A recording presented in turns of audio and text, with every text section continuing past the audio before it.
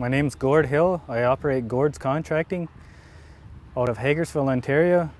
We do site preparation for commercial buildings. We operate about half a dozen pieces of equipment. The recently purchased doser here I picked up with Trimble just for a demo. The Trimble system seemed to work all right. It does have its disadvantages with like the expensive mass on either side. And then I switched over to demo the Topcon system, and it's worked really well. You can grade like 50% faster than Trimble. With Topcon, I really enjoyed only having a single mass too over the double. It's a lot easier to get around with. You can see better.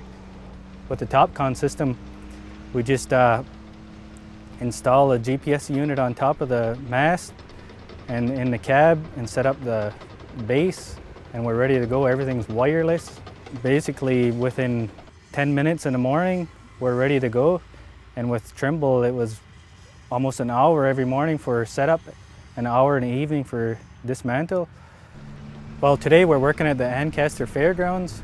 We're building a new fairground. We're doing all the site work, grading, subgrade, putting in all the granulars for the parking lots, roadways, midway, demo fields. We're doing 90% of all the grading work with the GPS unit for the site.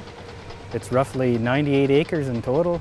I'll work on the gravel for a while, then when the trucks are gone, I go over to topsoil. I spread topsoil and subgrading on site. I just move all around because I have the plan in front of me, so I know what's ahead of me at all times. It's great as an operator. Saves you a lot of headaches at the end of the day, getting out, trying to check your grades with a grade man, going over everything.